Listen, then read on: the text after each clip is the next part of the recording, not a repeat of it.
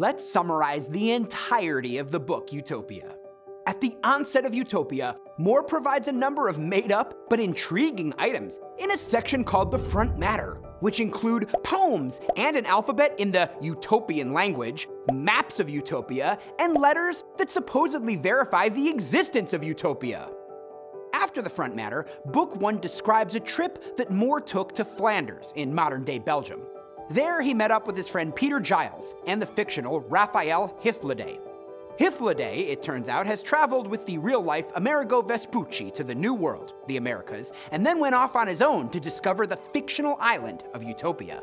Much of Book 1, which is much shorter than Book 2, is made up of socio-political debates among More, Hythloday, and Giles, centered around punishments for theft.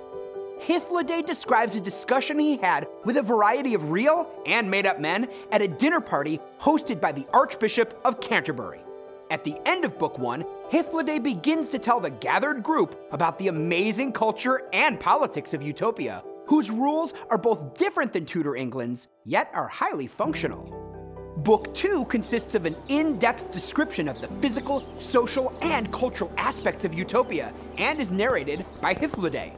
While Book 1 has no chapters, Book 2 has 9, which include explanations of how utopians do things. First, there's the description of Utopia, a chapter that focuses on the geography and geology of the country, along with details about its many harbors, 54 cities, and essential farms. Chapter 2 explains the layout of utopian cities and gardens, as well as shared property. Chapter 3 describes the government and justice system of Utopia. Chapter 4 covers utopian work, which everyone does, and how there's no money, so no one is richer than anyone else. Chapter 5 describes the family structure of the utopians and the very specific rules by which the society is organized. This chapter also describes how the sick and injured are cared for. Chapter 6 explains how utopians travel from city to city, but they must ask for permission to do so. All men live in full view of one another, so no one can break a rule without being noticed. Chapter 7 deals with utopian slaves, mainly consisting of criminals and the poorest members of other neighboring societies, and also how women have more rights and privileges than was common during Thomas More's time, and even fewer than are common today. Divorce is possible, but not common. Chapter 8 covers the military and how utopians detest war, but when they do fight, they do so with the aim of avoiding bloodshed by any means necessary. And 9, of the religions of the utopians. In Utopia, there are many religions. People may worship many different things, but all agree in the idea of a supreme being. Here, Hythloday delivers a blistering indictment of the way things are done in Tudor England, particularly their religious systems, criticizing the church hierarchy. By the time Hythloday has told his entire story, he is completely exhausted. Thomas More, thinking deeply about what he has heard, for better and for worse, takes Hythloday to dinner.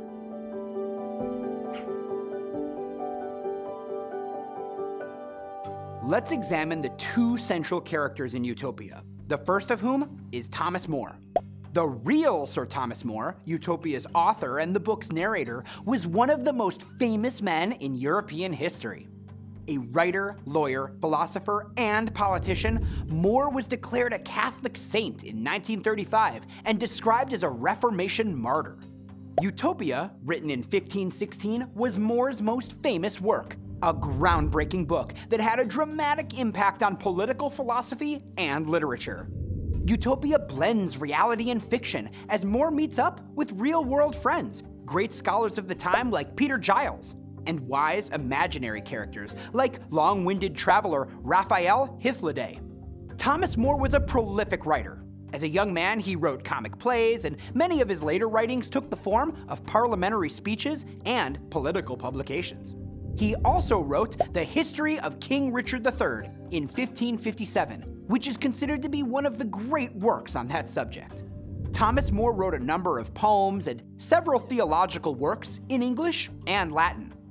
All this backstory is important to understanding why the fictional Thomas More, already well regarded in his time, could function as a reliable narrator who supported England's Tudor hierarchies and criticized Hythloday, who was a covert product of More's imagination.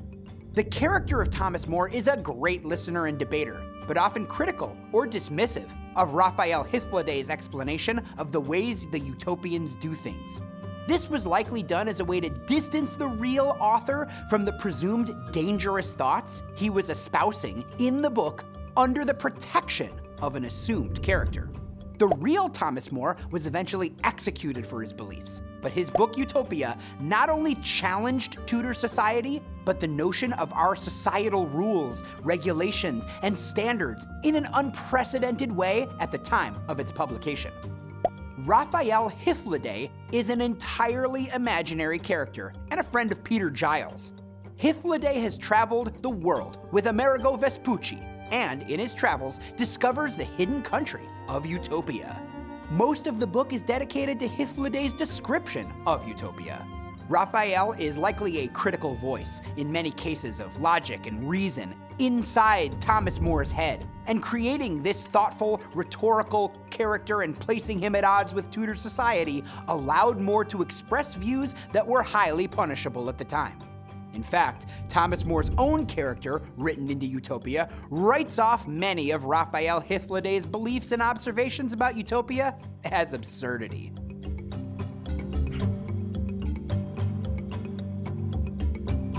Let's review the main symbols in Utopia. The first is the island. Utopia is literally and figuratively a separate place or island, and the island is also a symbol for detachment and remains unblemished by the outside world. Utopia was once a peninsula until General Utopus, founder and ruler of Utopia, decided to cut off his new nation from the mainland by digging a 15-mile-long channel with help from the local people and his own soldiers.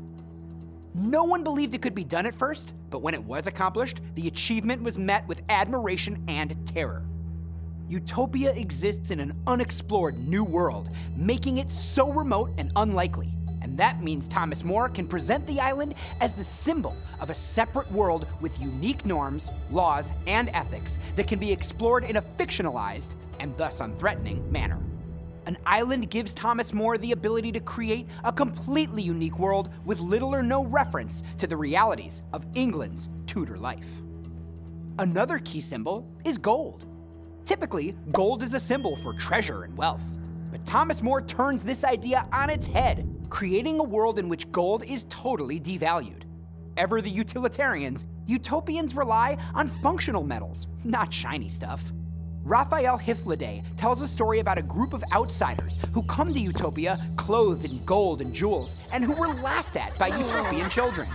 But gold can be a tool for paying mercenary soldiers or other governments. That way, utopians can negotiate for whatever they want without losing anything of value.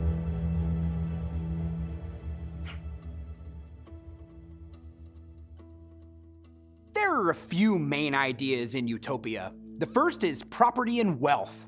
When an individual becomes a member of a Catholic religious community, they take a vow of poverty and give up worldly possessions.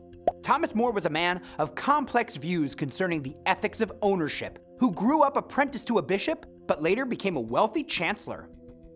Raphael Hythloday debates the proper punishment for a thief that, at the time, was often death, arguing that it's unjust because it does nothing to stop others from stealing, nor does it teach the thief to understand why stealing is wrong or how to live without robbing others. Killing is against God's will, so the state carrying out executions is against God, and that's just wrong. Raphael explains that the idea of shared communal property makes theft unnecessary, and questions what would happen if things like money or precious metals cease to have value of their own. The idea of a society in which property is shared led, in part, to some of the most important social experiments in human history. The 20th century revolutions in China and Russia, built on ideas espoused by Karl Marx and other like-minded thinkers, first proposed in Utopia. Another main idea is that of the perfect place. Thomas More coined the now ubiquitous term utopia, which came to mean the perfect place. But is it really that perfect? Utopians are deprived of the ability to act independently by placing them under constant observation. No one can choose idleness, and the threat of enslavement is everywhere.